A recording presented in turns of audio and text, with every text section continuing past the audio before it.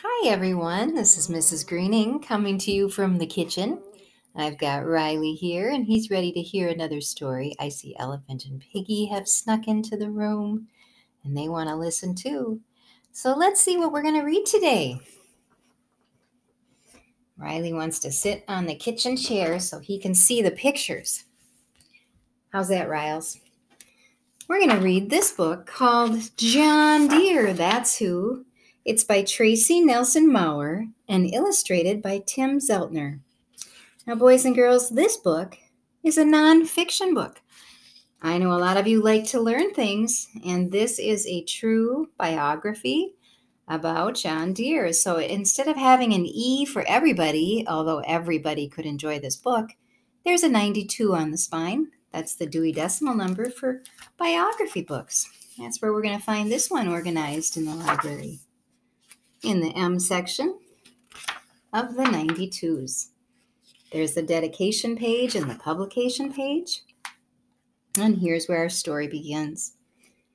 Back in John Deere's day, long before tractors and other newfangled contraptions, Americans dug the land with the same kind of plow that farmers had used as long as anyone could remember.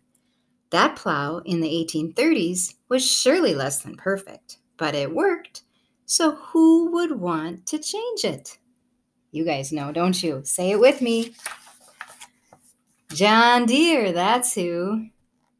But John did not set out to build a new plow right away. He just was another young blacksmith from Vermont, a hard-working one, mind you. His fine skills earned him buckets of praise. Still, times were tough, and folks sometimes failed to pay him. John's business struggled. These are some nice paintings in this book. Then disaster struck. His forge burned to the ground. Of course, John rebuilt it. And then another fire. Soon he was out of cash and out of luck. John needed a fresh start, so with a few of his best ironworking tools, he joined the stream of pioneers headed west in 1836. He planned to send for his wife and children when he was settled.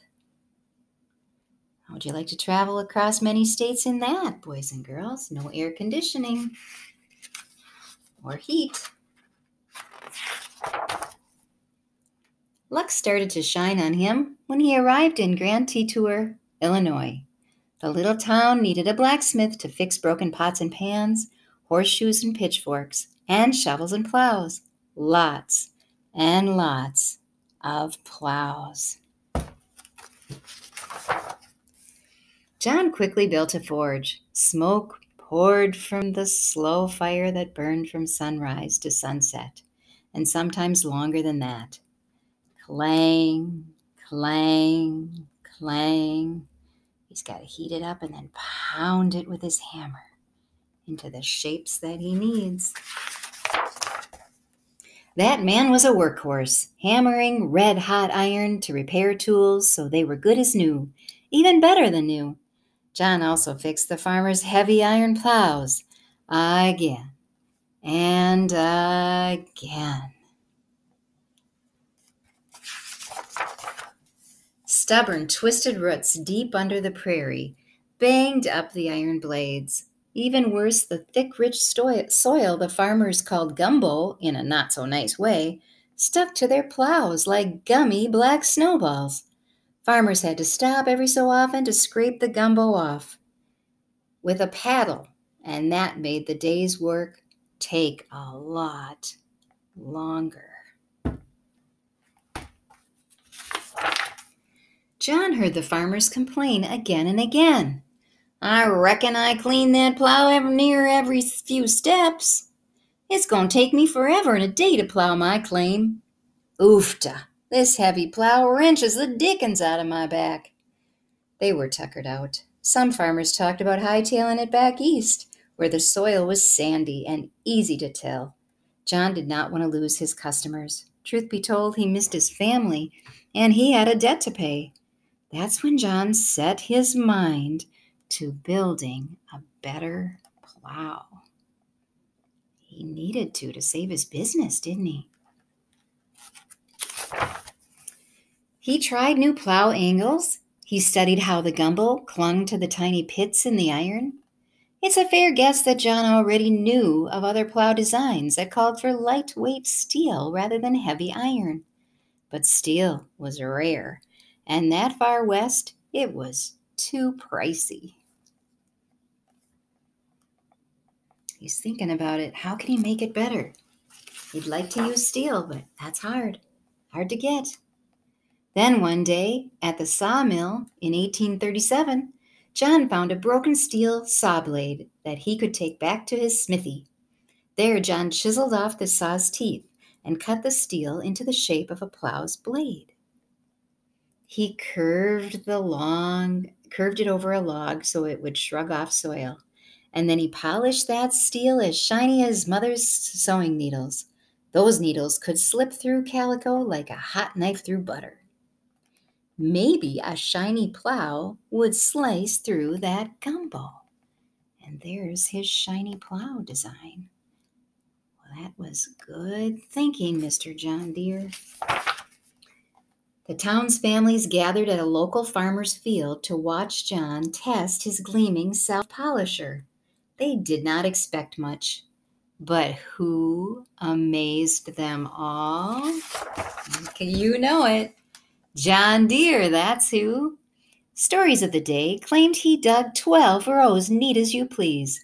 Many farmers were still leery. That means they didn't know what to think of this new plow.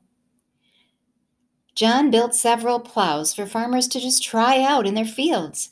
Test after test, John's smooth steel plow cut so quickly and easily, it truly hummed down the rows. In time, customers began asking for Mr. Deere's singing plow. That's kind of funny, isn't it?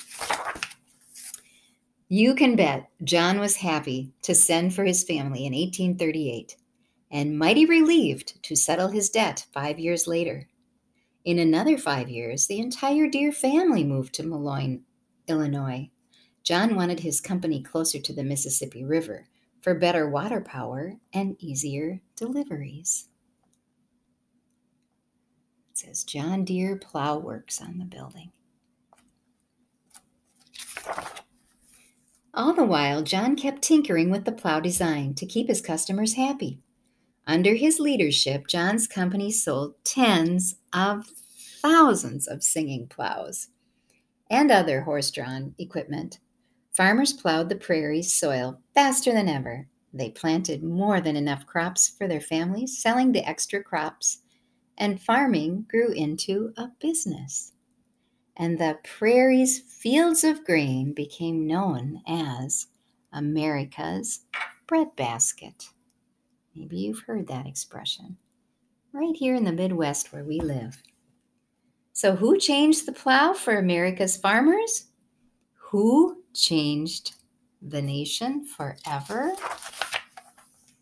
John Deere, that's who. There he is. Now, it's quite interesting in the back. There's a few other facts. There's a glossary in the back, and that's kind of like a dictionary where you can look up some words you might not have known in the story.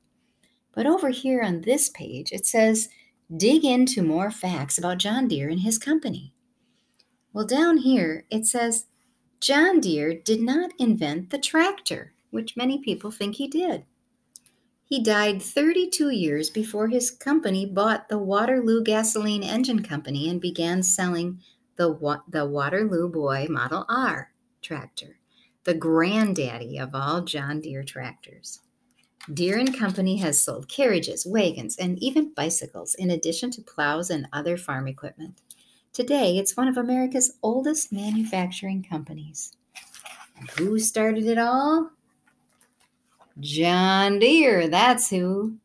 I wonder if you're going to vote for this book. Which one is going to be your favorite? You know, you get to be the judge pretty soon. I'll be sending you an email about that. Thanks so much for tuning in to listen to this story today. Bye. See you next time.